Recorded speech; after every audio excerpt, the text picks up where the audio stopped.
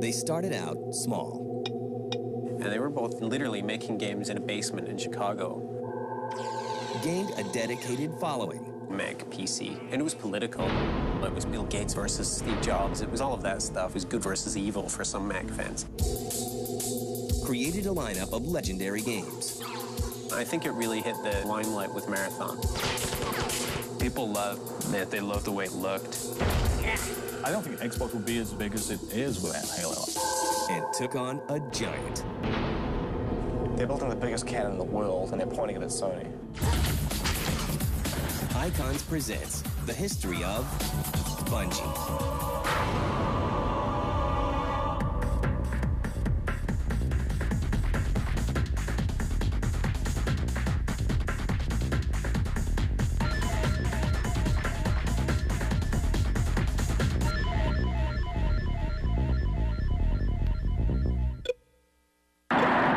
In 1972, Pong brings gaming to the masses.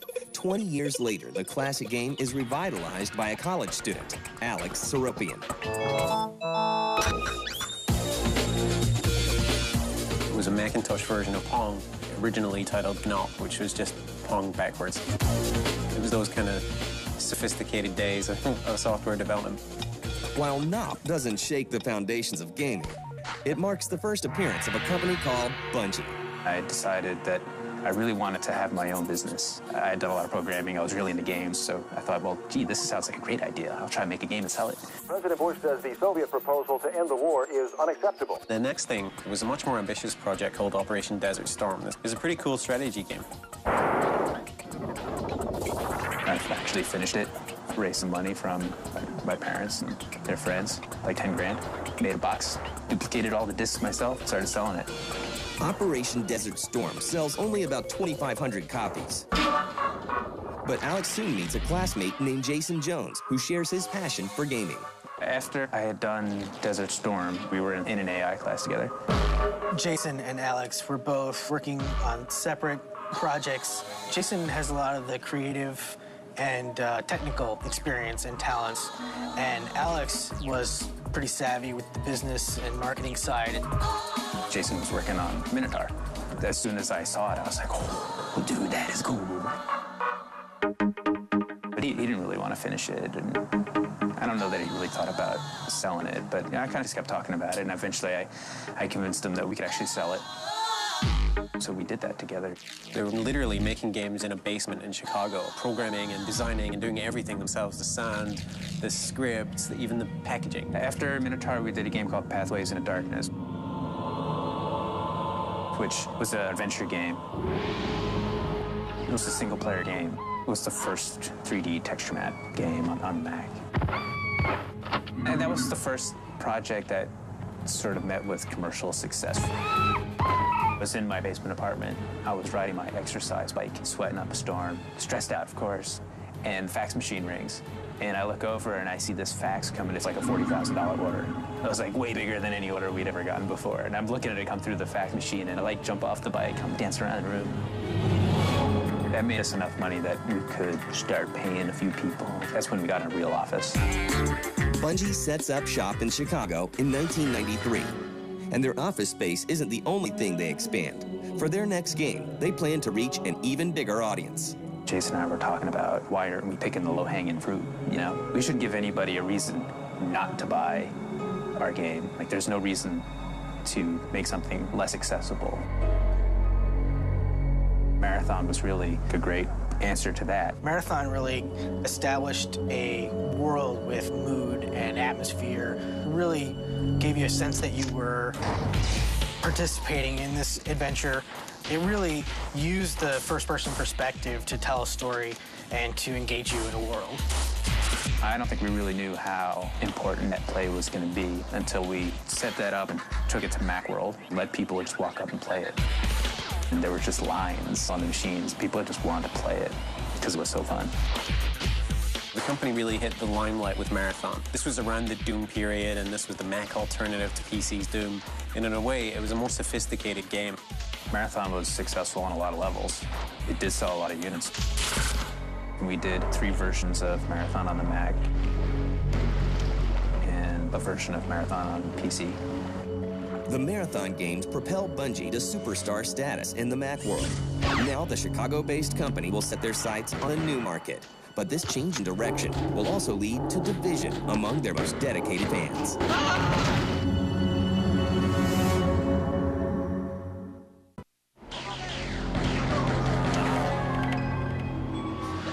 By 1994, Bungie has established itself as a premier game developer for the Macintosh. But if the company wants to continue to grow, they'll have to expand their reach. One of the first steps was porting Marathon 2 to the PC in September 1996.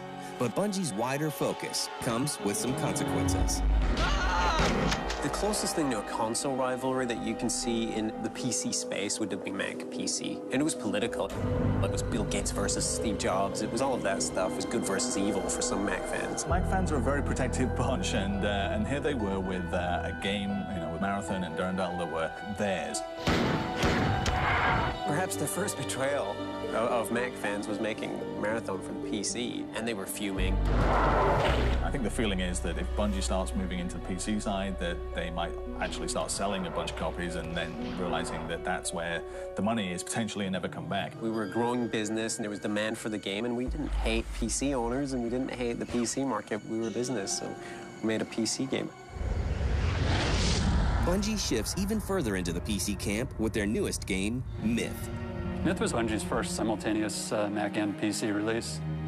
Yesterday, our Legion entered the village of Crowsbridge and halted there for the night.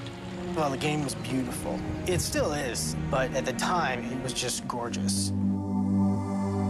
The water and the hills and the big bloody bits that would go flying with every explosion. It was really compelling from a visual standpoint. Myth was a chance to do something different. Bungie decided to move on to real-time strategy instead of just doing another first-person shooter because Jason was tired of working on first-person shooters. There were strategy games that were coming out that were pretty popular, like Warcraft and Command & Conquer. But we kind of looked at what they were doing and turned around and looked the other direction.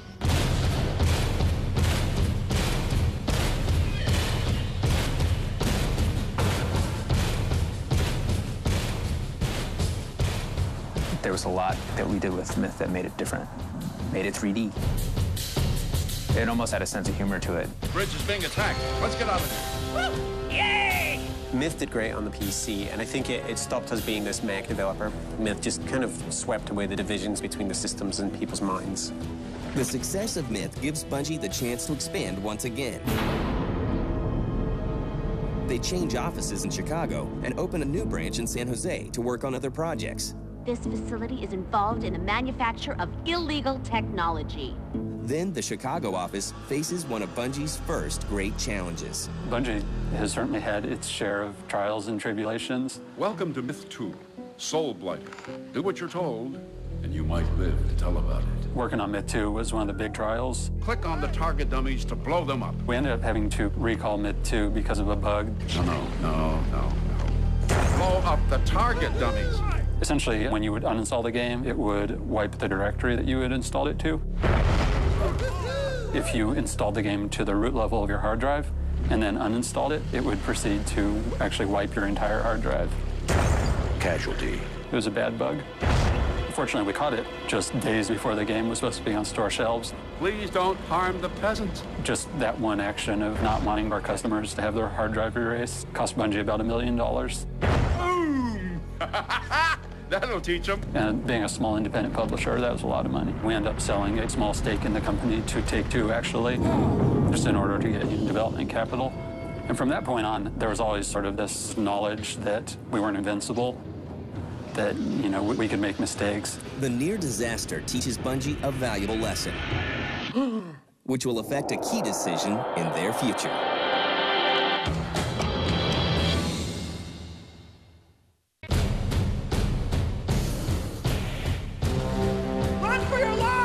While the Chicago branch of Bungie releases Myth 2 in 1998, their San Jose branch takes Bungie in another direction with Oni. Oni was our first project out of Bungie Studios West, and it was a console game. It was a fast-paced action shoot 'em up with some platforming elements and some adventure elements. I want some answers, and I want them now. There are a lot of really sophisticated and compelling experiences only when you look at the second combat that you're fighting. Oni was received fairly well critically, but a lot of gamers were disappointed because they felt that they were expecting a very different game. As the Bungie offices work on Myth 2 and Oni, a third project is quietly being developed by a small group of programmers. Blam was the code name for that project or the team at the time. Sometimes called them Monkey Nuts. But gamers will know the game as Halo. The initial idea was to do a strategy type game like Myth, fully 3D, in a different genre, like sci-fi or military, you know. And the first demo for that was the rolling hills, but with like a whole ton of dudes running around all in 3D. They upgraded the terrain engine, got a little foot soldier who was actually a 3D model instead of a sprite, had him running around, and they realized they were having so much fun running this little guy around that maybe what they really wanted to do was an action game where you were that guy instead of a strategy game. When you're in third person, you're manipulating an avatar. When you're in first person, you're performing the action yourself. We want to tell this epic story, make the player feel like they are immersed in the environment. When Halo was actually announced, I think it was at Tokyo Mac World, it was announced as part of a drive for the Mac as a gaming platform. That's when we started getting a lot of attention. One of the companies paying attention is Microsoft. Alex Soropian came to Bungie West and sat down with everybody and said, listen, there's this thing called the Xbox that we think is going to be really interesting. Microsoft is essentially gearing up to take on Sony with the PlayStation 2. They want to go after them. I think the phrase he said is, they're building the biggest cannon in the world and they're pointing it at Sony. Jason and I have been talking and we think that we can help them build a great machine. Once we got back from E3, Jason and Alex held a few meetings where they told us Microsoft's looking to acquire us, but we're not going to do anything unless we're all willing to do it. They had to make sure that the entire team was willing to leap off the cliff with them into this totally new territory. As it turned out, pretty much the entire development team decided to make the jump and move out to Seattle. Microsoft purchases Bungie in 2000 for an undisclosed sum. While the team settles into their new home, they face heavy backlash from some of their fans. Particularly the Macintosh community. People who work with Macintoshes tend to be, at the time, very fiercely proud. They really perceived it as a betrayal in every way. It's just business, and we wanted to make the best game on the best platform. Undeterred by the criticism they face, Bungie focuses on turning Halo into a game for Xbox. Up to that point, of course, it was a PC game, and, a Mac game even before that. But as soon as we knew we were going to be on the Xbox, we kind of rewrote everything from scratch. Some of the real important things were spending a lot of time figuring out what the interface was going to be like, because no longer are you sitting 5 inches from the screen with a keyboard and a mouse, which is a direct pointing device. Now you're sitting 10 feet from the screen with this console controller. That is one of the things that I think really makes Halo work, is the interface, the controls. Well, I think there was a lot of skepticism around Halo on the Xbox console, but I think that in many ways the skepticism was well placed. It's a first-person shooter. It's a team that has never produced a console game before in any real way. Halo is shown in playable form on the Xbox at E3 in 2001, but the game is rough and the public reaction is mixed. A lot of working pieces about Xbox showing at E3 could have been a lot better. There's nothing we can do. Some of it was that the hardware wasn't ready. There are different expectations set up on a console game than PC game. The E3 version of the game is slow and buggy. This thing is falling apart. It'll hold. We're not gonna make it. We'll make it. And gamers wonder if Halo is just hype. But Bungie proves them wrong. Halo is released on November 15th, 2001, and it takes the gaming world by storm. So when Halo arrived, we didn't even know if the console was going to be successful. We didn't even know if the ground we were standing on was going to be there the next day. But the console took off, the game took off.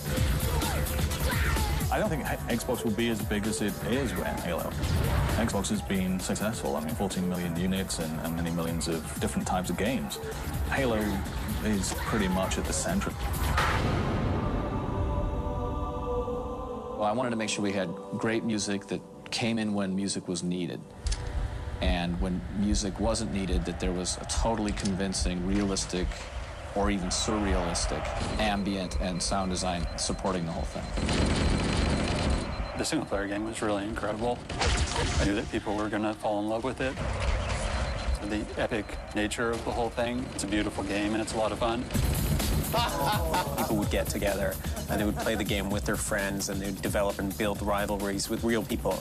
Halo becomes a nationwide phenomenon. It sells 10 million units in only 8 months and is adopted by the World Cyber Games.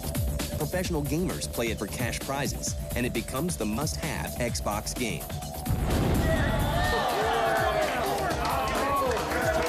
But just as Bungie is riding high on their success, they go through yet another big change.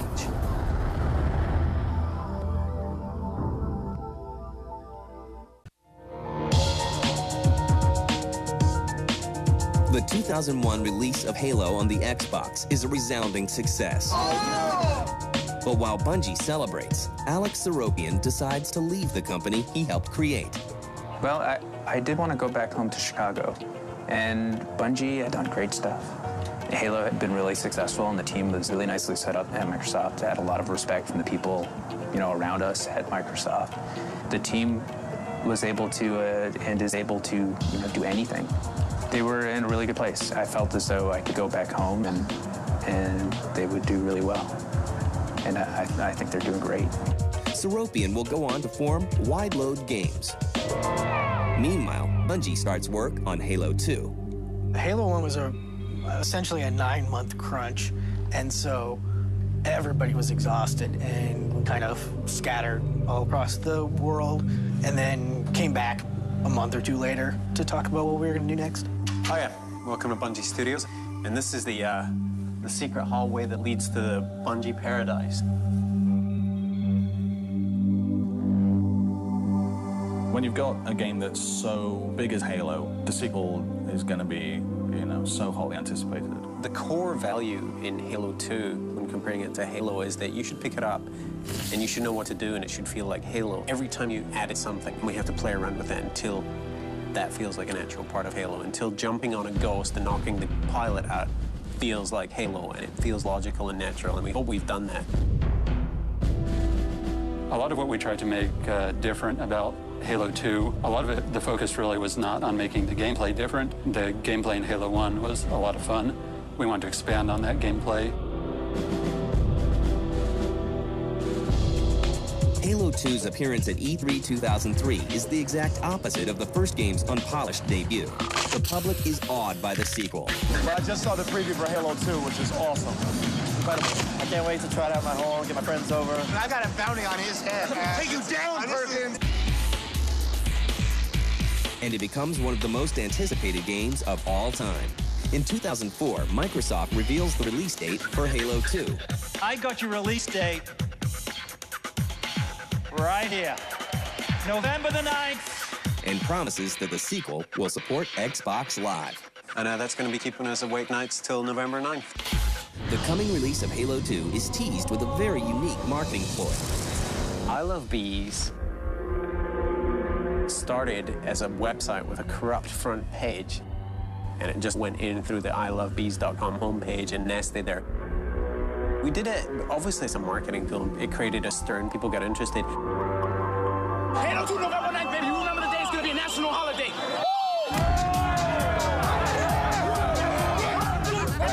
Bungie makes good on their promise. We're just moments away from midnight.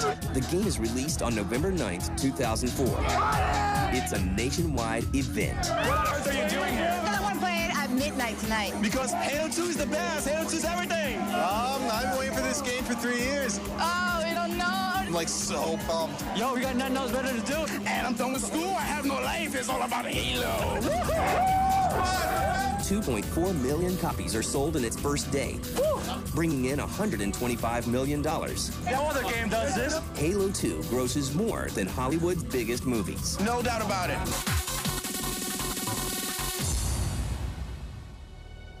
And just like when they finished the original Halo, Bungie moves headlong into their next project. But they'll stop just long enough to look back on what they've accomplished.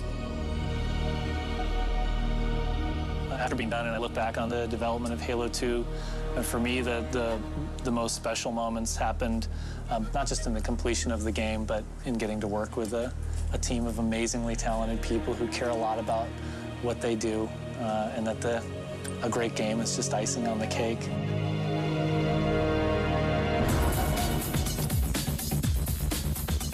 It's really crazy, actually, working here at Bungie and being part of Halo. I still, every once in a while, will be standing on a street corner in Seattle, and I'll sit there and think to myself, you know, if I look out here, I could probably see from here 50 or 100 people who have played the video game that I made. That's crazy. Oh, I think this is over. Oh, no! No!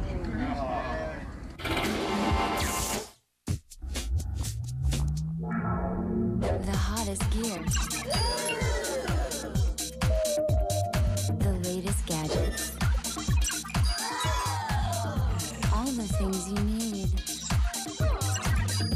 And some you might not. Join Diane Mazzotta as Filter gets the lowdown on all the high tech at the Consumer Electronics Show. Tomorrow night at 10.